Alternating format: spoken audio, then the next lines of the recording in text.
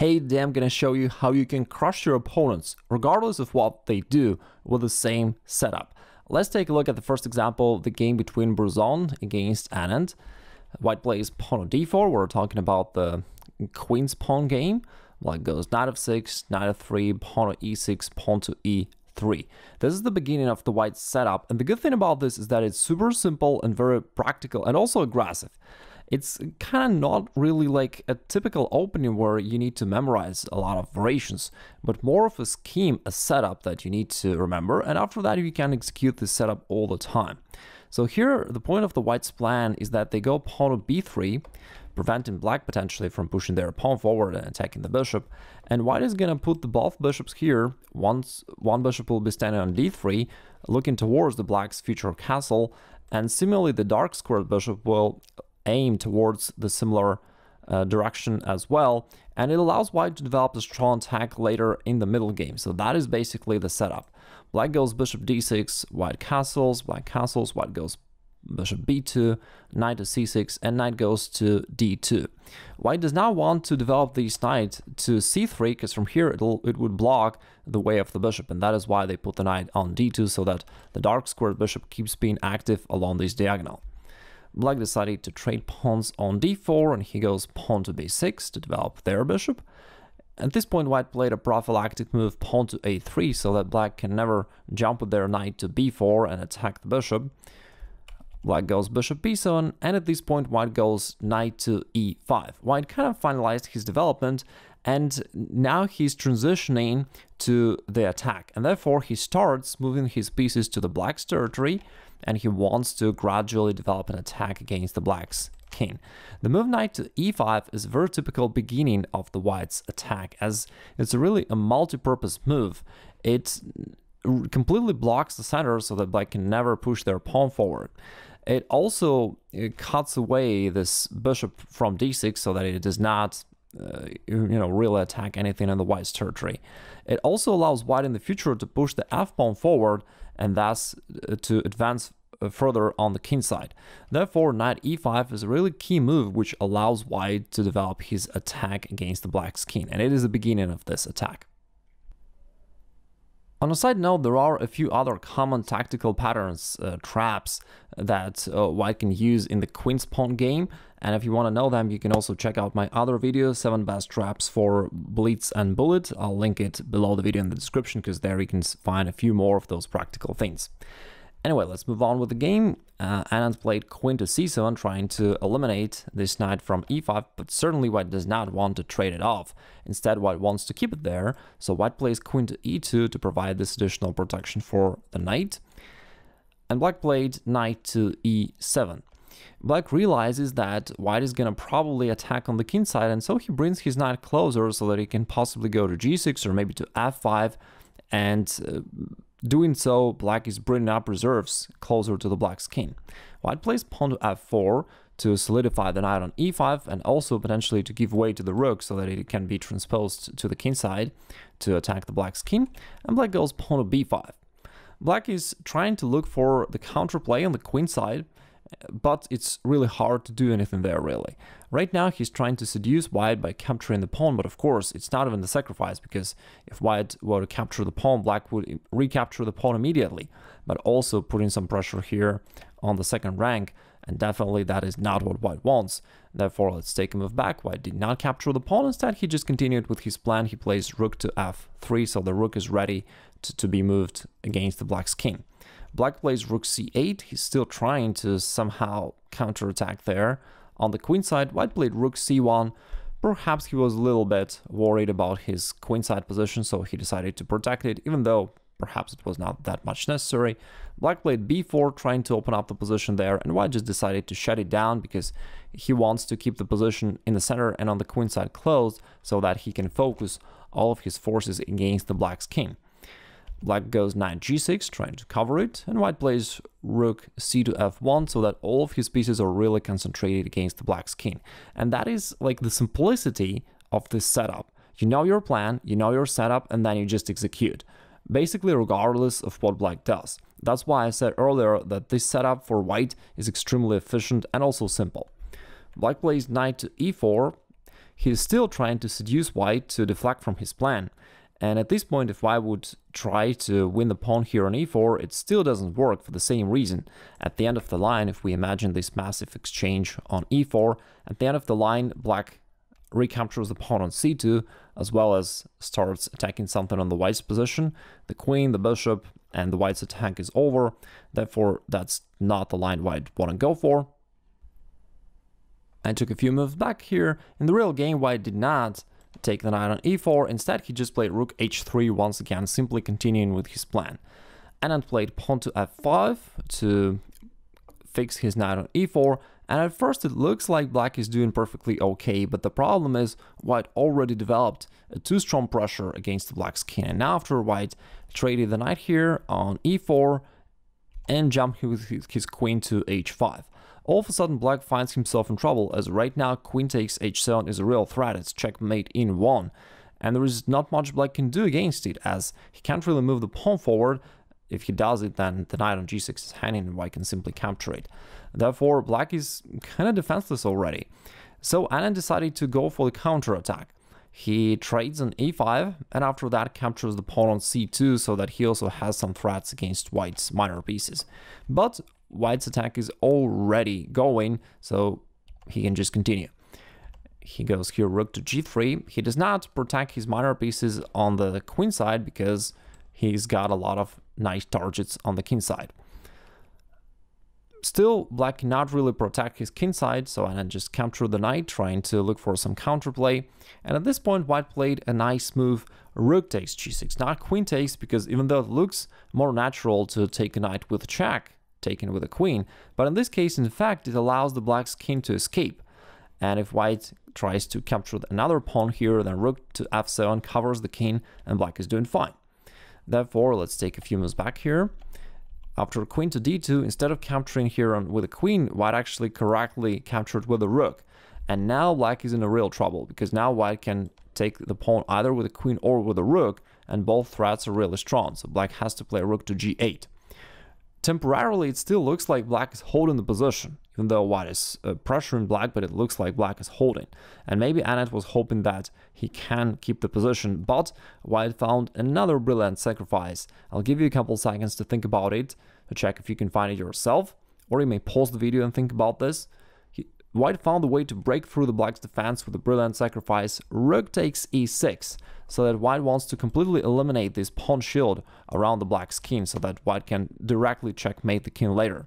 And after king takes, queen takes f5, king goes back to e7, queen to f7 check, chasing the black's king, king d8. And at this point, white can already capture either the rook or the bishop here on b7, but instead he decided to go for the checkmating attack, playing pawn to e6, threatening queen to d7 checkmate. And in this position, white is clearly winning because he's threatening queen to d7, or even taking the rook, or maybe pushing the pawn. There are too many threats. Somehow Anand played pawn to e3 and resigned after that. I don't really know why he did that way, but anyway, white's winning. Now let's see how you can utilize the similar setup playing black. But before we move on to this game, let me also invite you to check out my free masterclass, The Best Way to Improve at Chess Instantly, where we go beyond certain openings and I'm showing you in general how to improve your chess. And it already helped to a lot of students, not only to become local champions, but even to become masters and grandmasters. So you may really wish to check this out by clicking the link below the video. And let's come back to the game. It's the game between Gerasimov against Smyslov. Smyslov was one of the world champs, but during this game he was only a 14 years old teenager. Pretty strong, even though, because in this particular tournament he actually won it with a perfect score, getting 11 points out of 11 games, which is a rare thing in the chess history. So as we can see right now, white is trying to use the similar setup, and black is so far doing more or less the same thing, but at this point black already played an interesting move. He played queen to c7, and you may wonder why to play queen to c7 instead of doing something more traditional like such as castling. But the point here is that queen c7 does not allow the white's knight to jump to e5. As we seen in the previous game, going with the white's knight to e5 allows white to expand on the king side and then potentially fixing the knight there with a pawn from f4 it really blocks the black's position, and therefore black plays queen c7, kind of prophylactic move so that the white's knight cannot jump there, as in this case black would just take it. There is another hidden idea behind this move. If white just continues his setup by playing knight to d2, in this case black can trade the pawns on d4 and jump with his knight on b4. And now you can see that the black's queen from c7 is also performing an attacking function, because now, with the help of the knight and the queen, black is putting pressure on the bishop as well as c2 pawn, and the bishop cannot go away because then the pawn will be lost, which allows black to trade off this powerful attacking piece of white the bishop, getting some positional advantage. Therefore, queen c7, I should say, is a really tricky move for black. However, in the game, white was prudent, and instead of this, he played pawn to a3 here to cover this b4 square so that the knight cannot jump there anymore, and therefore black also just continued his development, b6 and pawn to b7. Funnily enough, both players executed a similar setup where both of the bishops are pointing towards the opponent's king, which already gives us the sign that it's gonna be a sharp attacking game later on. White played knight to c3, he is aiming for knight b5 to attack the queen and the bishop, so black protects the square. White goes rook e1, perhaps not the best move, but it's more or less okay. And black traded pawns on d4 and castled. At this point, white decided that he needs to do something active and played knight to a4. He was probably going for the advancement pawn to c5, trying to disturb black there, but a little piece of advice: usually at the beginning of the middle game, you need to bring your rooks into play. If you are not sure what to do, just bring your rook, okay? Because otherwise, your rook on a1, such a powerful piece, is doing nothing. It's kind of like you're really helping your opponent to have advantage of active pieces in the game if you're not utilizing all the pieces you have. And that is why playing rook to c1 was probably much better. Anyway, in the game, white played knight to a4. And because anticipating this advancement c5 attacking the bishop, black played bishop f4 to remove the bishop from this potential attack immediately, and white played knight to e5, which again looks active. White player is really trying to push here, but black found a really hidden way to develop a sudden attack. First of all, he traded on c4, which opens up the diagonal for this light-scored bishop. After that, he traded the knight, and now this bishop is really open. And now, instead of moving the knight somewhere, he goes queen c6. And you can already see that this bishop on b7 starts being super powerful. Now queen takes g2 is a real threat. One has to cover that square, so he goes bishop f1. And once again, instead of moving the knight somewhere, black found a counter-attacking move, a counter blow. And if you have been watching my videos, then you probably know this idea: defense is the best defense, and you really want to always look for the counter-attacking moves instead of automatically moving your attacked piece away. Black played rook to d8, attacking the queen. White played queen b3, simultaneously also attacking the pawn on b6 with his queen and knight, but black is not gonna defend. He goes knight g4. All of a sudden, all of the black's pieces started to point towards the white's king. But we know that it's not really a certain coincidence, because it was the whole point of the black setup to start putting pressure against the opponent's king. Now, white needs to protect the pawn, so he played pawn to h3. And at first, it may seem like black is in trouble here, actually, because the knight is attacked here, the pawn on b6 is still hanging, and white seems to be holding the position around his king. So it kind of looks like black is in trouble, actually, if he has to move his knight backwards all the way to h6. But black found a brilliant shot here. Rook to d3.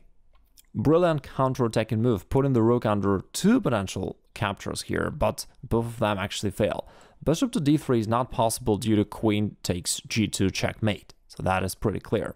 What if white captures with a queen, which looks like a better option?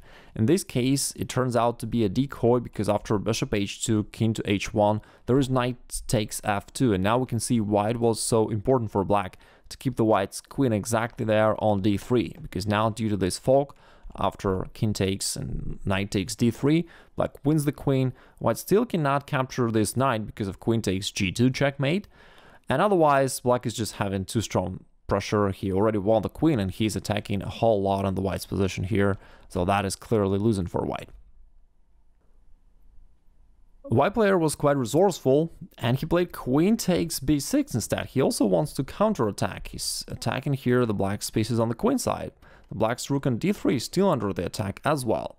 But black found another brilliant move. Rook takes h3. Wow, what a move. What's the point? Well, it's fairly clear to see what's going to happen after pawn takes h2 here. Black even has a nice choice between bishop to h2 checkmate or queen to h1 checkmate. Both of these moves is checkmate in one, therefore that clearly does not work for white. What if they try to trade off the queens? It's usually a good idea for an opponent to trade off the queens when they are under an attack. In this case, bishop h2 followed by knight takes f2, another beautiful checkmate with a knight. And now here comes the final question, which I want to ask you. What if white plays here bishop to d4, the move that was played in the game? From here, the bishop protects potentially the queen as well as the f2 pawn, and it's still not that easy for black to find the winning continuation. So please think about this, and if you can find it, then please write it down in the comments below. Black has the way to win the game, but it's not that simple, so let's see if you can find it. Also, if you have any questions about this setup known as Colle Zukertort System, feel free to post it in the comments below as well. I'll try to answer some of them. And now you can either join our free masterclass, the best way to improve at chess instantly, or you may wish to check out my other video, which I mentioned earlier, 7 best traps for blitz and bullet, where I also go over some other common attacking patterns in the queen's pawn game.